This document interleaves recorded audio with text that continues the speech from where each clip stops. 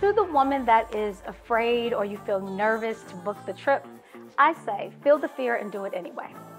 And the closer you get to the trip, you will feel these waves of nerves because anything you haven't done before, you're going to feel nervous about. Absolutely. So I'm not telling you don't be afraid. I'm saying let it pass through you.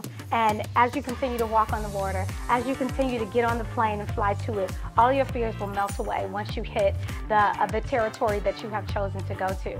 So I would say that fear is just an echo of the mind from a space that you haven't been to. But once you feel that space with all the sights and the food and the culture and the laughter and the fun and the massages and the resting, all of your fears will be long gone. And before you leave, you'll be like the rest of us, sitting at the table going, where's my next one? Trust me on this. So book it and we'll be scared together, but then we'll overcome our fears together.